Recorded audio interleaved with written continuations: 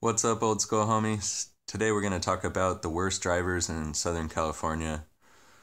And when I looked back on the events of me driving around for 12 hours a day in Orange County, there were two incidents of road rage against me that stood out. And when I thought back on it, I was like, you know what? Those are both within a quarter mile of each other. So I started to calculate it back inside of my mind, and I was like, that was Corona Del Mar downtown, and there really is a weird vibe there. So let's go into it.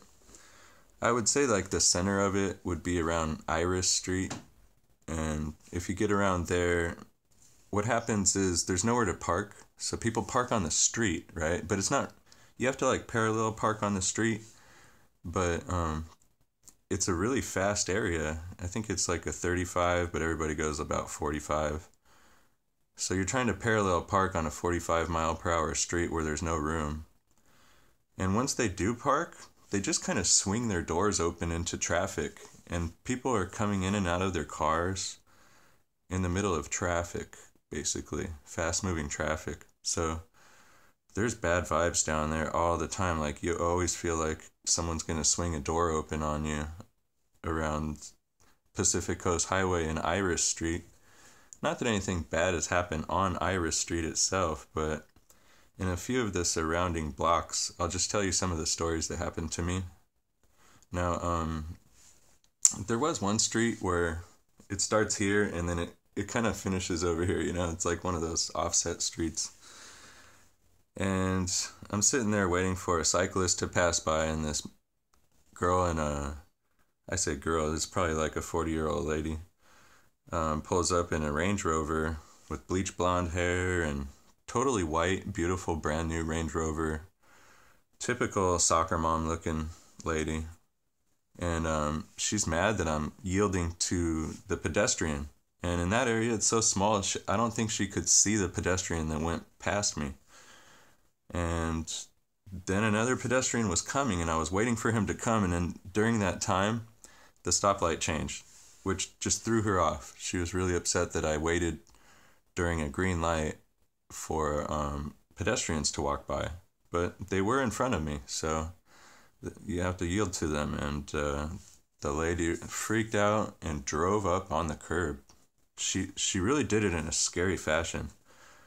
She hammered down the throttle into the sidewalk and then drove up on the sidewalk next to me. And she had two wheels in the street and two wheels on the sidewalk. And she just started screaming at me, like in my face.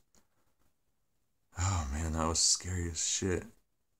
And then the other one, okay, it was about 2 or 3 streets over from that, next to a famous sports athlete's house. And shit, this one scared the shit out of me too. Alright, so I'm trying to back into a parking spot, but I saw it too late. Like, I drove through this little intersection, there's like a T, right? Like, there's a street, and then there's another street attached to it. So I drove past the parking spot, which was right here, and then I wanted to back into it. So I'm starting to do that, and then this guy on this side of the street, he came and blocked me. Like, he floored his car into like a T-bone motion and blocked me in. And then when I tried to move, he floored it again and almost hit my car and stopped it right next to it and started honking. So I got out of the car. I didn't know if he was playing demo derby or what. After about 1 minute of him holding the horn down, I went and knocked on his window, like, so he could move out of the way. Like, my car wasn't even movable. It was so close to his car, you know. I wish his horn would have blown up or something, but I'm telling you, that street wasn't even wide enough for one car. And this fool was freaking out.